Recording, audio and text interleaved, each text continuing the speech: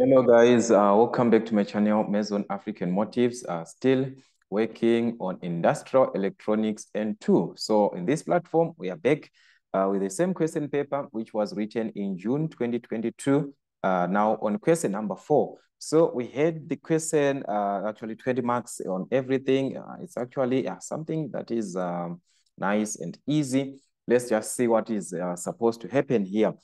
We are given on 4.1, the first part, 4.11, to draw a labeled circuit diagram of a common emitter transistor. So that's a common emitter transistor. Okay, so that's it. 4.11. Let's see, how does a common emitter look like? Okay, so this is a common emitter transistor. Okay, common emitter transistor. Okay, so on this part, I'm just going to show you how we are supposed to have our diagram, because these questions actually, they do repeat. So you're supposed to know how to draw the circuit diagrams. Okay, so we are going to have our transistor, but before that, okay, let me just show you guys. Okay, we're gonna have, I'm gonna start with the transistor. It's easier for me like that. We've got our transistor here, and on the input of the transistor, we've got a capacitor here. So let's just see if it is going to be enough. We must have a capacitor here. Remember, the capacitor supposed to, these lines are of same size, okay? That's a capacitor here. And definitely we have got the input, that is the input voltage. And also we are going to have a voltage divider. So these two resistors, they represent the voltage divider of the circuit, okay? So that's a voltage divider here. So we are referring to resistor 1 and resistor 2. So this is our R1, and this is our R2, and this is the first capacitor. So you're gonna name it C1. Okay, remember that's the base, the emitter, and the collector. So here it's a common emitter. So we are going to join here. We're gonna have, we have to join here. So let me take it down. All right, so that's it, that's it, that's it. Okay, guys, you know, like usually me, I'm not good at these drawings, but I just hope they add something to us. Okay, so that's what we are going to have here. We have got your input voltage. Yes, you can indicate your input, or you can just write V in. This is the input voltage here. So you're going to have our input from the transistor. The collector part is going to have a resistor. So you're going to have our RC here from the collector. That's our RC to the output voltage, which is the VCC. Okay. And the second capacitor, we're going to have a second capacitor here. All right, so we have got a lot of voltages here.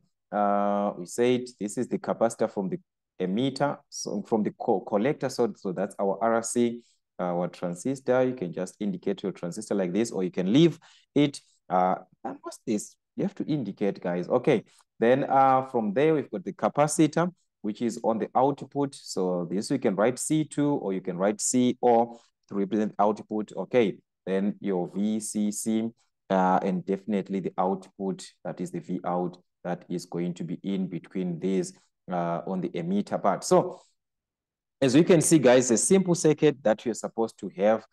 So the question was just for you to draw. Okay, just to draw, guys, imagine. And of course, 6 marks for that. Was it 6 marks? Oh, it was. Yes, this was 6 marks, actually. If you had to cross-check here, this was actually 6 marks. All right. So anyways, let's see the 4.12. We are now given what is the first difference between the input and output in the common emitter. Okay, so for the common emitter, it is actually 180 degrees. Okay, so that is 180 degrees.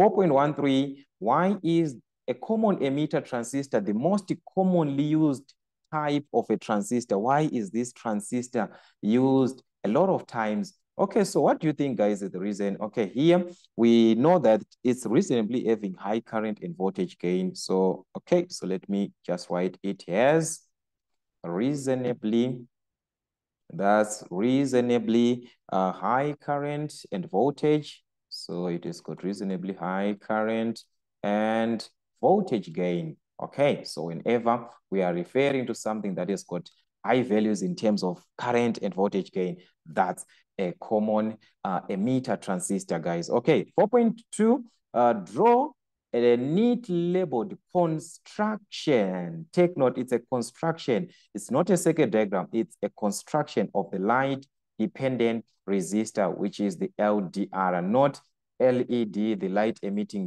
No, this one, it's a light dependent resistor, LDR. Okay, so we just need to have the construction. How is this constructed? Okay, I'm gonna show you here how it is being constructed, the LDR. Okay, so this is 4.2. We want to construct an LDR here. So as we know, guys, we are gonna have the insulating plate in this format. Okay, this format, guys, you just have to pardon the way that I draw, but I just hope we are learning something there.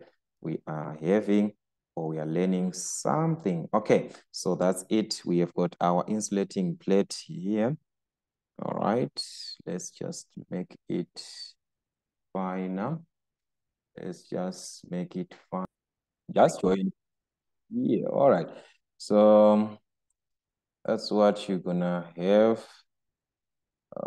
Right, so that's our insulating plate, this one. Okay, from there, then we can have our photoconductor now, which is the terminals, everything. Remember the layout of the terminals. Okay, but I think this one, if I was going to use a ruler, it was going to take us a lot of time. So that's why I'm just drawing with freehand, but you guys, you're supposed to at least use a ruler there. Okay, make sure that you use a ruler. All right, and make sure that your diagrams, they are neat. They are actually neat, okay? So that's what you're going to have here. From this point, we go on to the other one, and so on and so on and so on, right? So that's it here. Move on to the second one, and so on and so on. So here you just indicate at least the ones that are enough for you guys, but it's not like you're gonna have exactly the number of plates that I'm having here. No, you can just have something which is at least fine for you. All right. All right, me, I'm just gonna end here, guys. I'm just going to end on this plate here. I'm just going to end here. All right, so I just hope it is something else. I know, guys, I'm not good at drawing, but I just hope you see what I'm trying to have. Okay, so like I said, that's let us write. This is our insulating plate here. So you've got your insulating plate. All right, the terminals, okay, which is the upper and the lower. So we have got our upper here and we have got the lower here. Okay, so that's what you're going to have. And definitely this will be our photoconductor. Photoconductor. All right, so with this being labeled and drawn properly, you can actually obtain all the marks. When I am saying all the marks, I'm referring to the marks that we are given here, which is 5 marks, just 5 marks for that. Okay, anyways, 4.3, we are now given to name and describe 3 classes of operating amplifiers in terms of Q point on DC load line and current. Okay, what are the classes of the operational amplifiers, which is op-amp? If you are referring to an op-amp, how do you describe them? How do you give them in terms of classes? That is the question here. All right, so that is our 4.3. Which class do we have? We've got the first class, which is our class A. What happens in class A in terms of the DC load line? Okay, in terms of the Q point. Okay, so the Q point for the class A is in the middle. Okay, so you can just write the Q point is in the middle. The Q point is in the middle. All right, that's what you're going to have. What about the current? Because it's not about the Q point. There are two things that we need: the Q point and also the current. Okay, the Q point on DC load line and the current. Okay, so about the current, what then is going to happen with the current?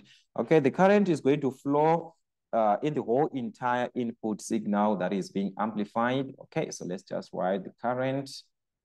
Here is, okay, I'm now writing in my own words now, the words that are not practical. Okay, so the current flows, okay, in the whole circuit, that is in the whole circuit, which is the entire input. Okay, being okay, the entire input is signal is being amplified. Okay, so it is going to be amplified there. So what is actually happening? It's imaging. Where is it imaging at? It is imaging at the output terminals in its entirety. So that is where it is actually being taken. So we are saying imaging at the output,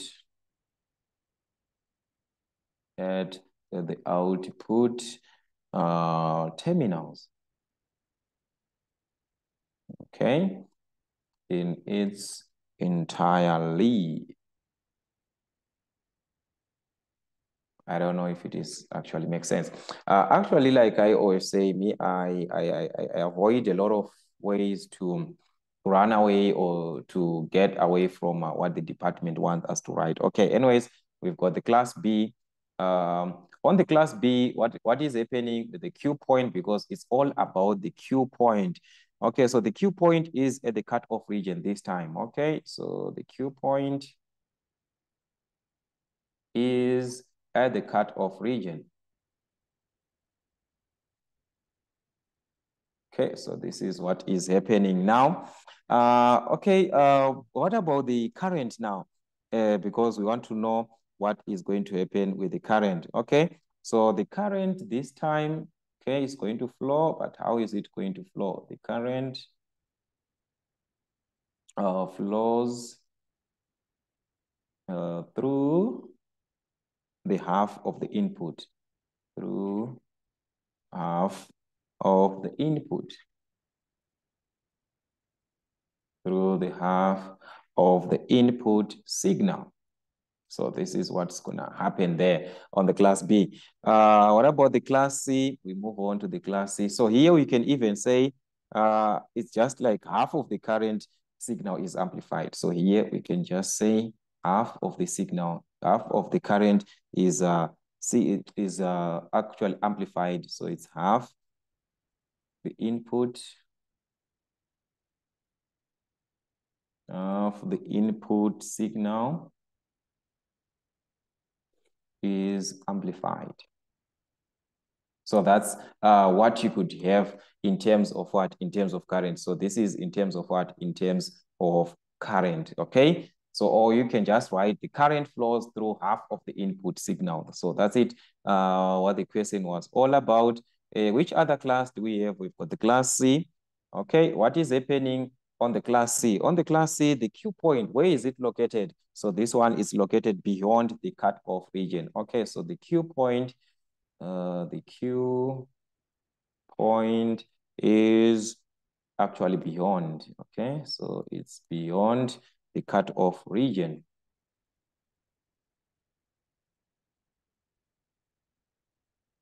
Okay, so this one is beyond the cutoff region. And what about the current? What is going to happen with the current? Okay, only a part of one half of the input is going to be amplified, just like what we had on the class B. There is just similar to each other here. So I'm just gonna mention what is going to happen on the current, okay? So only a part of 1/2 is going to be amplified of the input. So we are referring to the input there. Signal is amplified. All right, so that's what you're going to have actually on the class C. So we've got class A, class B, class C. Then the last class that you're going to have is a combination of A and B, and therefore referred to as class AB. Okay, so what happens on the class AB? So on the class AB, the Q point, where is the Q point? This one is above. We said the C is beyond, but this one is above. So the Q point, okay, that's Q point is above the cutoff region. This one is actually above. Okay, so by this, you can actually have 20 marks in this question, guys. Just imagine 20 marks on question number 4 with this information, just this information. As you can see, these are the typical questions.